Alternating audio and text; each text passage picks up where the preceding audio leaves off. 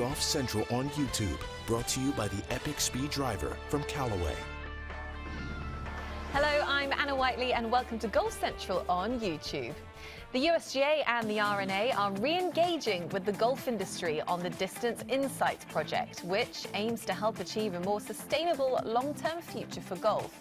The governing bodies are issuing specific areas of interest to help mitigate continuing distance increases and 3 proposed changes to the equipment rules to ensure their effectiveness in relation to distance limits.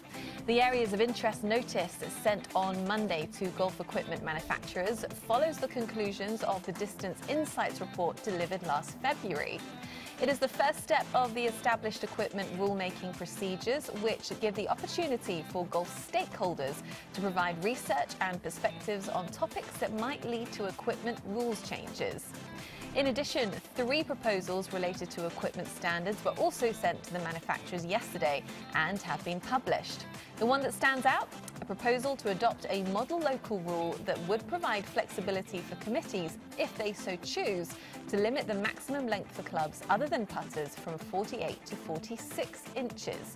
Members of the USGA and the R&A explained the decisions earlier on Golf Today.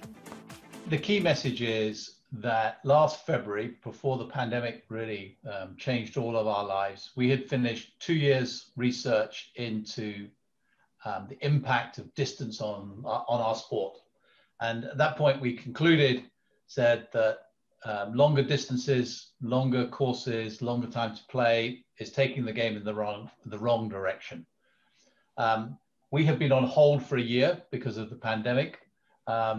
And today is an important day for the sport because this is the next stage of that debate, and hopefully the next stage of very constructive, serious debate about how we take our sport forward.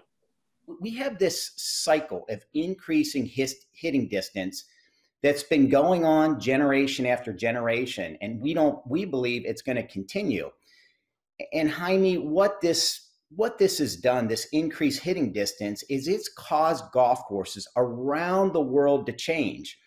And when golf courses lengthen or they change, they move bunkers, they plant trees, this costs the game money. It costs the game more time to play because you're playing on a bigger golf course, big arena, so to speak. It costs the game more resources like water, like maintenance, labor, all of which are not friendly to the environment. And for those golf courses that can't lengthen, and certainly we know some of the old gems of the so-called golden era, when they can't expand, architectural integrity, at least for some golfers, are compromised, or the variety of skills that's taken by some players really is lessened and compromised. The main issue, as I see it, is that continuing length is not the right thing for the game, from terms of distance, from terms of time to play, from sustainability.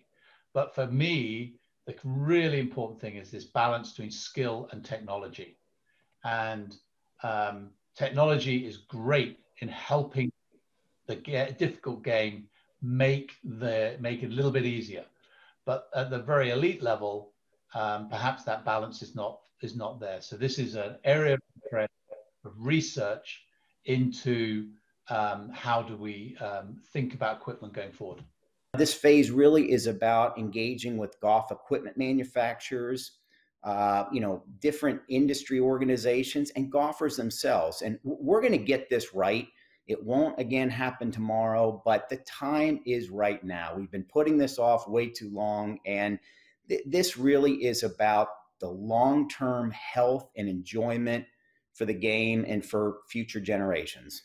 As we look at today, what we've issued are very technical documents. It's part of our rulemaking procedure that we follow with the equipment manufacturers. What this means for golfers at large, look, last February we came out with our distance report where we identified that there's a problem of distance, golf courses continuing to lengthen, drive distance continuing to lengthen, and we wanted to identify solutions. We were going to enter the research phase last year. However, we went on pause simply because of COVID.